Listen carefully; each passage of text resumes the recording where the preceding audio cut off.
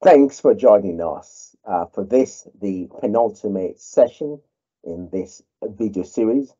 In the last video post, we discussed how to identify potential solutions using action rule mining, and then used uplift modeling to identify the subset of cases which will benefit or be uplifted the most for the solution or treatment. In this session, we'll discuss how to evaluate an uplift model to determine its fitness for purpose. Let's start by reminding ourselves where we are in our journey. This is the fifth and sixth stage of a six-step diagnostic process mining workflow. We revisit the problem statement. We're using a real-life data set from the Business Process Intelligence 17 Challenge, which captures the loan process for a Dutch financial service institution. And throughout this series, we've used that data set to illustrate the causal inference techniques we've been discussing. The problem we're focusing on is lower than expected acceptance rates.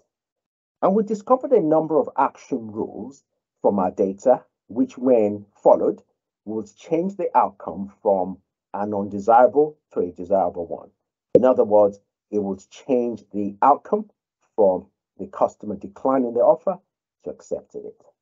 That's one of the action rules on the screen.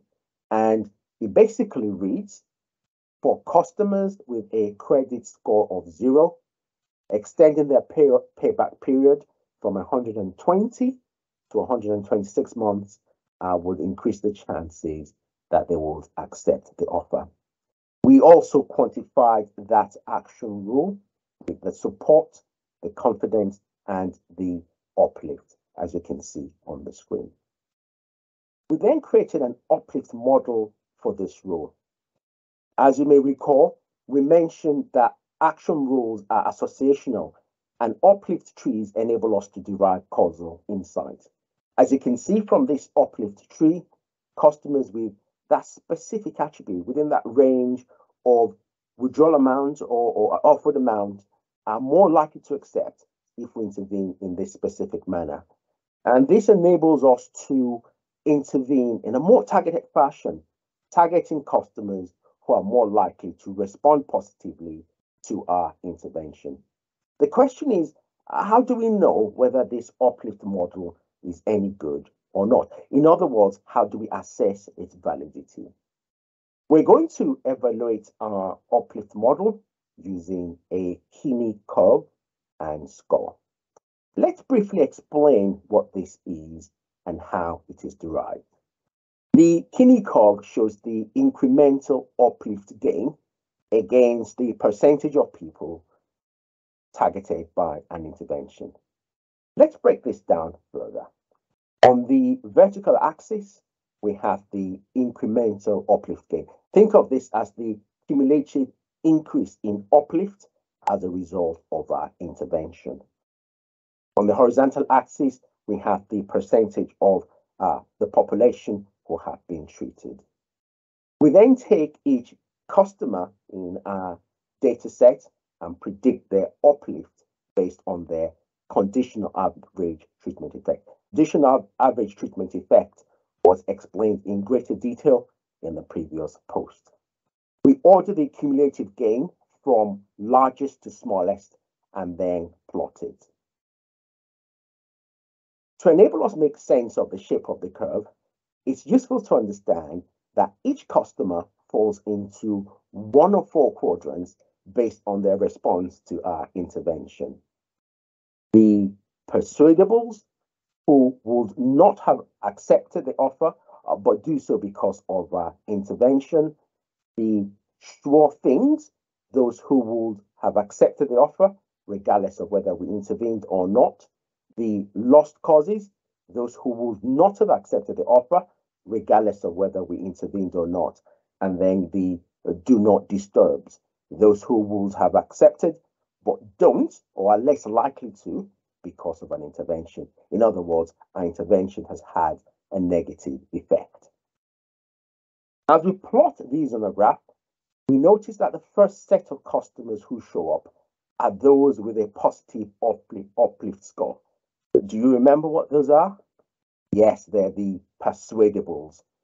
They're the ones that we are really interested in identifying as they respond positively to our intervention.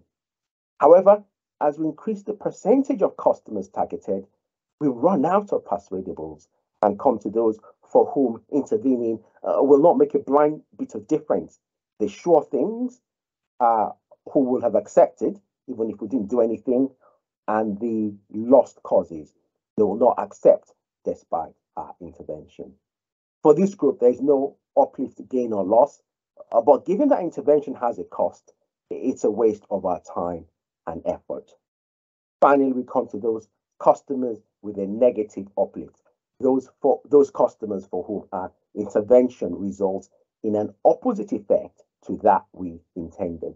Perhaps extending their payback period annoyed them, and now they're less likely to accept compared to if there was no intervention. We definitely want to avoid intervening with those. Not only do we incur implementation cost and effort, we also exacerbate the problem. We work against our goal. This straight line at an angle is when we randomly treat customers without regard for uplift. Now, in an ideal world, a good uplift model will help you focus on the persuadables and ignore the sure things, the lost causes, and the do not disturb. The Kini curve can be summarized in a Kini score or coefficient, which is the difference in the area between the straight line, the random treatment line, and a Kini curve. And a Kini score close to 1 represents a good performance of the uplift model, and a Kini score closer to 0, a worse one. Here is the Kini curve for the uplift model that we've been looking at for prescribed intervention, that is extending the payback period from 120 months to 126 months for customers with a credit score of 0, and that is the Kini score. Ideally, we'll have liked it to be closer to 1. Having said that, it enables us to identify that subset of customers who benefit the most from our intervention. We can also add the cost of intervention to our uplift model to enable us perform a cost-benefit analysis. One final thing to mention about this, because it's a prediction problem, we're using the predicted uplift score for each case or each customer. It's recommended that we split the data into a training set, which we use to build a model, then use a test set to predict the uplift. It is this predicted uplift that we use to create our Kini curve. We do this to prevent overfitting. Now, having identified and validated our interventions, we now need to address implementing the solutions. You'll notice that we had data on the solutions or interventions we've explored. That's a good place to start looking for appropriate solutions. And where we identify those interventions with adequate uplift, well, implementation is simply or typically a matter of more targeted intervention. Our implementation will include user training, perhaps an update of key operating standards. We could also update our systems to assist users make more targeted interventions. Where interventions with an adequate uplift cannot be identified from existing data, then there will be a need to generate and assess suitable solutions. My recommendation will be to pilot those solutions prior to a wider rollout and to run them in parallel with your status quo. If feasible, ensure a random assignment of cases to the status quo and to your intervention. I'll also recommend agreeing a target, set the bar as it were, for the desired treatment effect you want this intervention to meet. That will enable us to check if our intervention is having the desired effect, and if not, it will enable us to fail faster. And at the end of the pilot period, we assess the effect of this intervention using the techniques we've discussed earlier. If it surpasses the target, then we implement a wider rollout.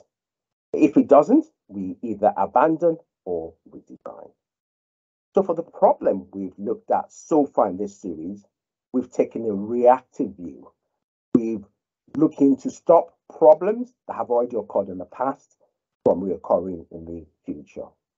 In the final video post in this series, we'll be looking at prescriptive process monitoring, an approach which takes a proactive view by predicting cases or process instances that are likely to be problematic and then suggesting remedial action to prevent the problem from occurring.